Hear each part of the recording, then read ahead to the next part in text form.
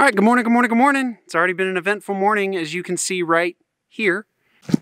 So I spilled some honey in the doozer, and the bees found it. So we're gonna let them clean that up for us, and then come back and fix it later. He's trying to get the honey supers that were in the doozer into the bed of his truck so he can take them over to the hives. Off to take care of the bees. Well, between the dog and the bees and everything else, it's been quite a morning. But I went over there, checked on the hives. They're both fine. They were just out looking for food. And I had opened the doozer to get tools out of it, forgot to close it, and there was honeycomb in there. But we are going to move on. We're going to try to get under the window done. We're going to show you all how that works because a lot of people have been asking how you do windows. So we're going to do the base of the window and we'll show you every step of the way. We're going to try 4 different ways of doing the window, 1 on each corner, and we'll show you what we mean by that. But come take a look. This gap is where a window will be. We have a 3-foot wide by 7-foot tall window that's going to go in here. So this is exactly from here to here is 3 feet wide.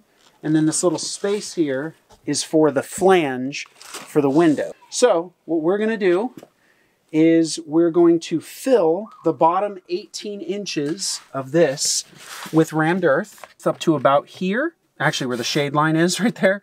And then we're going to do a concrete cap with another one of these steel pieces in to cover the bottom flange of the window. And notice the foam comes all the way up. We're gonna space it down 1.5 inches because that's how wide the flange is, and only come to there. We're gonna be doing how the 2 pieces of the wall come together 4 different ways. 1, so there'll be a chamfer right here. On this side, because it's kind of gacked up anyway, we're not gonna do anything there. So what we're gonna do is just bump the 2 pieces right up against each other. And then on this side, we're going to, oh, you know what? We can't not do a chamfer there. We were gonna do 1 chamfer. Yeah.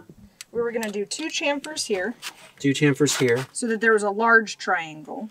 Yeah, so this will basically come out to here, and it'll be 2 chamfers side by side, which will kind of look like this, or I guess like that, from your perspective. So this is a wall, and this is a wall, and then the 2 walls coming together will look like that.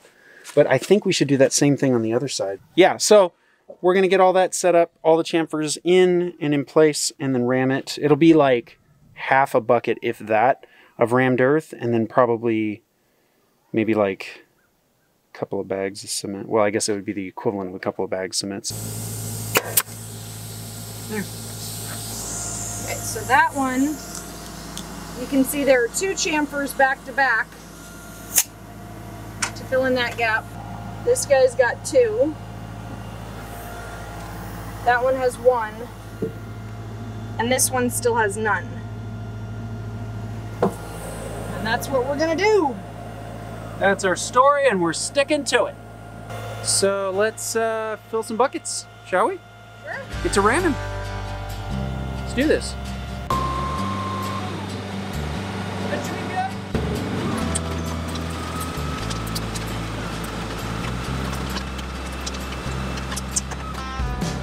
Yeah, that's a shallow lip.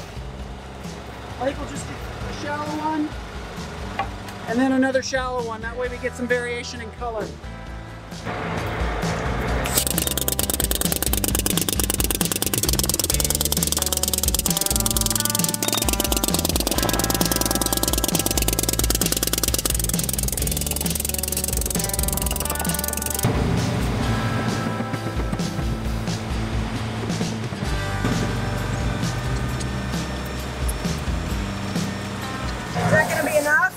So, I mean, it'll be probably 4 inches of concrete, so that'll probably be all right. Anything? Yeah, let's get it rammed and then we'll see. All right.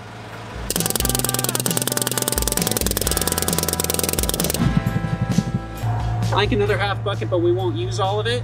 Okay. And then what we'll do is we'll just add to what's left more cement, and that'll give us our concrete. Okay.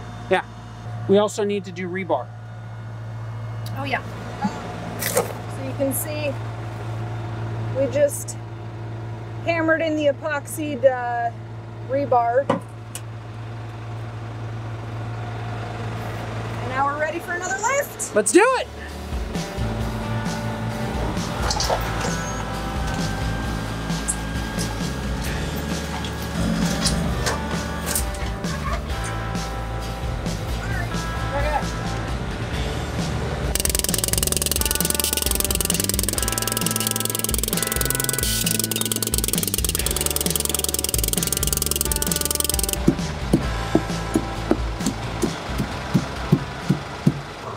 Doesn't look like we pushed out much.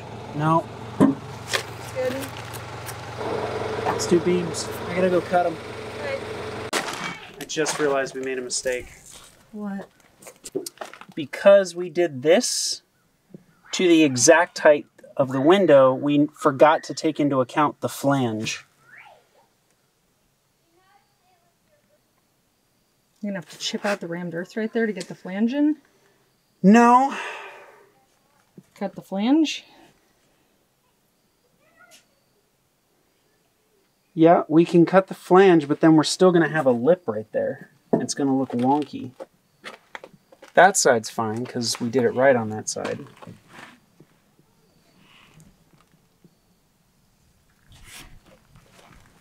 Yeah, there's not enough room up top for us to go up. So either we'll have that lip there, and that'll just be our little, like, mistake. Oopsie. Our little oopsie. Or we can chip it out. Bummer. Well, that's why we're starting with the garage. Why we're starting with the garage. Oh, that means we're going to have that problem up there, too. 7 feet. Let me go get a tape measure. So that is 7 feet exactly. Okay.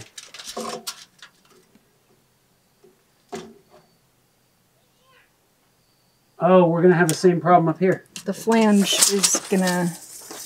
Because the flange is bigger. Because the flange is bigger. Okay.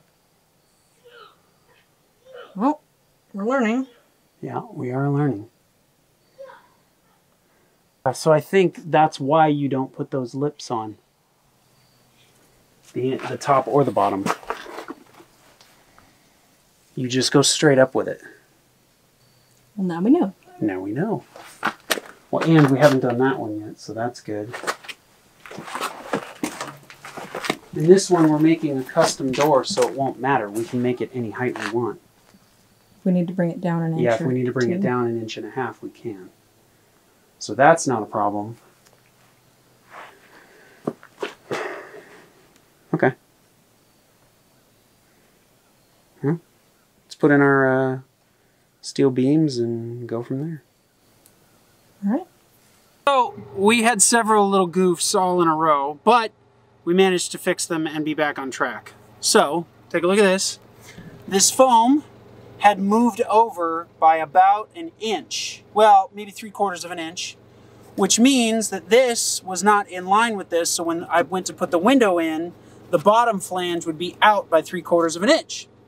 And that's because you rammed this side before you rammed that side, so the foam pushed that way. Correct, and we forgot to put in our little gap spacers. Okay.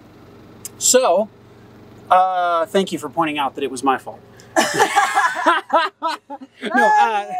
So then I was like, all right, well, let's try clamping it. Well, when I clamped it, it pulled them together, but it was still, because the foam was out, it wasn't going to stay.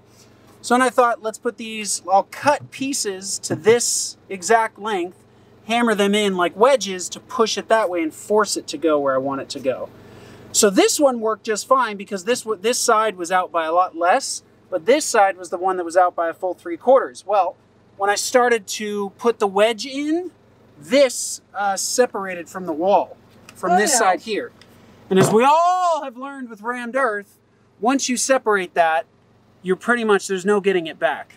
Because we had rammed it well enough, this side of the wall was already done. It was solid, it wasn't going anywhere, so it didn't actually push out. So this separated from that wall. Well, then I came over here, retightened the turnbuckle, and it pushed it right back up against this again. So then I put in this little handy dandy cross piece, which ties these two together, hammered that in, and it forced this all the way back to where it needs to be. So we are good to go again. So now we got to pour concrete in here without getting it everywhere. Honestly, I think our best bet is going to be to fill 5-gallon buckets with cement or with concrete and pour it in, shovel it in, do all that stuff. So, okay. Yeah. So our wall is marked right there just with a scratch line. That side will be angled out on the sill so that water can drain. And then the bottom of that blue tape is where our concrete level should be on the outside. We've got it here on the inside as well. Yep. I think we're ready to pour. All right, so.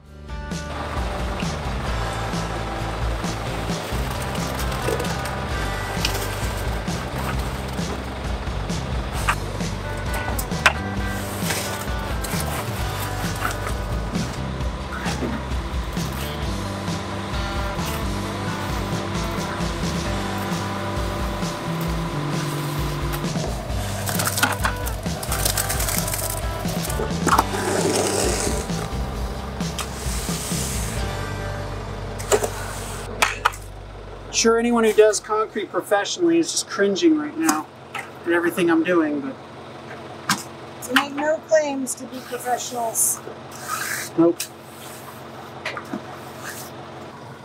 We're less about pretty and more about function. At the moment. When we get to the house part, maybe we'll care more about that. Well.